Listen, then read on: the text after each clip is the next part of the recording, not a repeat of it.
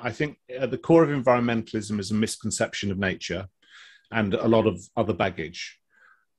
I'm not, and so I would reiterate this. So I'm not saying there's no environmental problems. I'm not saying there's no pollution. I'm not saying it's a good thing that in some places rubbish, and especially plastic, is just poured into rivers which go to the sea. And I'm not saying it's a good thing when we emit CFCs and soot into the air and it hurts a local area.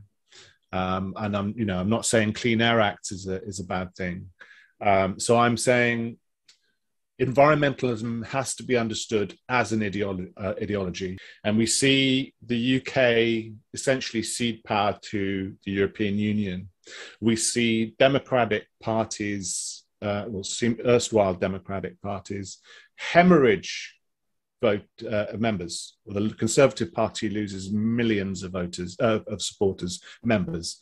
The Labour Party and Liberal Democrats equally. And I've spoken about the convergence of these parties' political perspectives, and this is the beginnings. This is what underpins the process of what a lot of people have identified as globalism. It's a claim that the climate crisis is a claim that requires your obedience, and you don't have to consent to it. And that there's a lot of thinking. You need to unpack why someone is demanding your obedience on the basis of a climate crisis. Because it might be that we do face a climate crisis, but it might be that even then it's still worth burning fossil fuels for their benefits. We need to do proper cost benefit analysis, and we need to ask, an environmental,